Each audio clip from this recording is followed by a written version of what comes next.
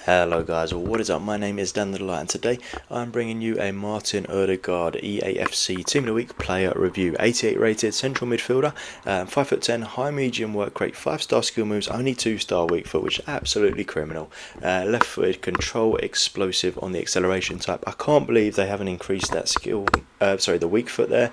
CM or CAM, I'll probably opt for a cam to be honest, looking at those stats. The defence is not great. 74 pace with 76 acceleration, 73 sprint speed, 83 shooting, which is nice. Only the penalties really that are letting him down, and again I don't really understand that one either because he has been on penalty duty for Arsenal every now and then. 89 on the passing, and that's just, I mean, ridiculous. Every single stat there is insane, and same with the dribbling. 88 dribbling, really solid. Yeah, I mean 83 balance being the lowest is just outstanding. Only 69 defending, which is why I'd opt to play him as a cam rather than a CM to be honest, and only 65 physical also sort of goes into my thinking as well. Only 57 strength, which is very low. 82 stamina low. It is a little bit of an increase on his gold card, not much to be honest, but it is still a little bit of one. Let's get into the in-game.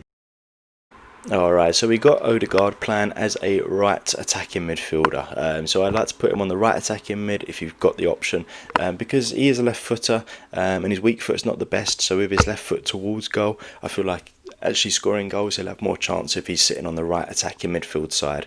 So fingers crossed that actually works. In my mind it does. That was pretty poor from him unfortunately, although he did get the ball in quite a tight area. In my mind it will work, but let's see how that actually happens. I have used his gold card, so it will kind of be in my mind to compare the gold card with the team of the week card as well to see if it is worth the upgrade. I didn't mind his gold card, it wasn't fantastic, and I think I thought to myself at the time, if he does get a couple of upgrades this card could be really good, because his passing was solid, and it was just the pace and the shooting was a little bit lack. That was offside. It was a good pass. It would have been nice if Beto had held his run, but unfortunately it wasn't to be. But yeah, as I was just saying, I think that with some upgrades he would have been good, so hopefully this will be the start of him looking like an improvement. That was a really good hold from Ortega. Very rare that happens to me. Still haven't managed to get myself a normal goalkeeper better than Ortega unfortunately.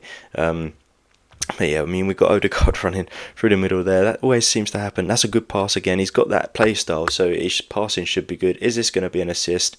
Not quite. It should have been. If Beto had managed to get that in the back of the net, that would have been a nice assist.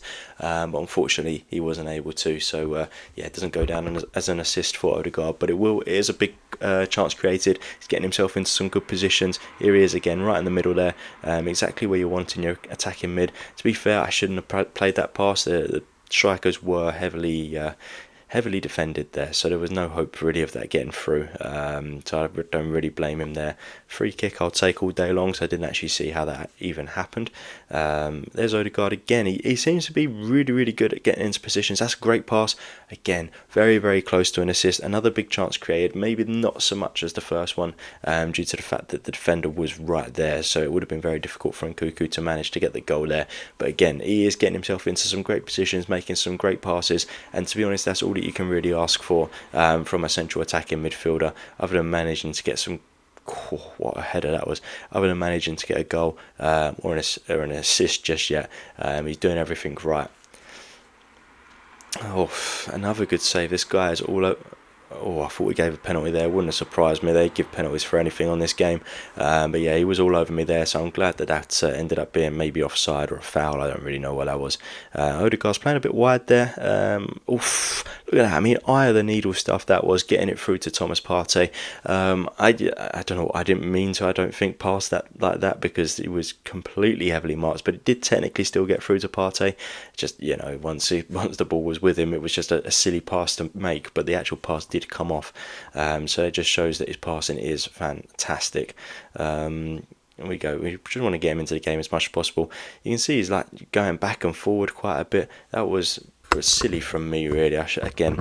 Wrong pass there. I shouldn't have tried to make that pass, and yeah, now it's put us into a little bit of danger. Odegaard didn't really seem to want to be getting involved with the defending there. He was just sort of sitting at the edge, watching what was going on. I don't know why I've been put there, to be honest, but as long as it's not a red and it's not a penalty, I don't really mind too much. Yeah, you can see Odie. He is literally playing on the right attacking mid, exactly where you put him. I played a 4-2-2-2, and he's playing on that right hand side of the attacking mid. So yeah, I mean he's coming in a little bit as well. You can see him in the middle there. He's kind of adopting more of a CDM position there. But we go 1-0 down, unfortunately. I mean, he gets himself back, but he doesn't seem to actually want to do anything once he does get back, which is a bit of a shame. That's probably not the best thing. I'd rather him just stay forward if he's not going to do anything while he is defending, because then for the counter he would be there to make a really, really good pass to one of the strikers, but it doesn't seem like that. I mean, he's playing very deep here even, and I've actually had to go back to him, but that is a phenomenal pass. Split the defence open. This has got to be a goal. I'm sorry, I'm taking that all day long. I don't care that it was an absolute piss take of a goal. I'm taking that all day long. So let's get back into the actual in-game stats, and we'll compare them to how he felt in the actual gameplay that we've just seen there and the other games that I used him in. Alright, so I mean, Odegaard, what can we say about him? He's just what you would expect. To be honest, it didn't feel like much of an upgrade on his gold card. It was an upgrade, but not much of one. So let's go through the pace. So 74 pace probably feels about right. He didn't feel rapid. He felt quite quick here and there, but I guess that is what 74 is. It's sort of average. So yeah, 74 feels about right for a cam.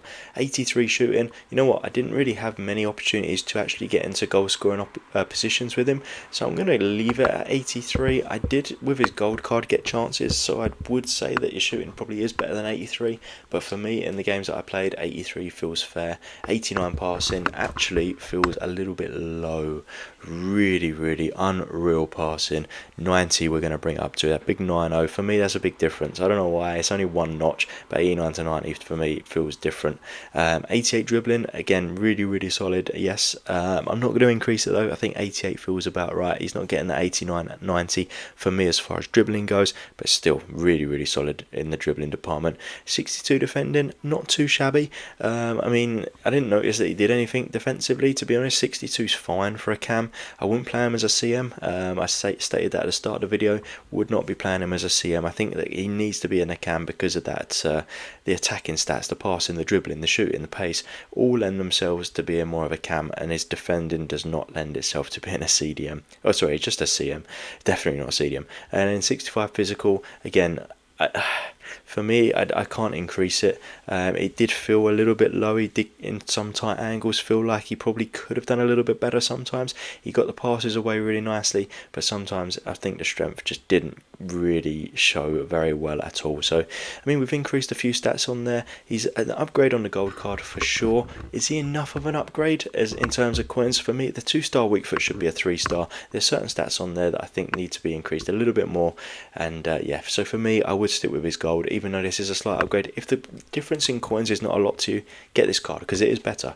So hopefully you did like the video. If you did, please do give it a thumbs up. Hit the subscribe button for more videos like this. There will be a link in the description down below full of Eafc 24 player reviews.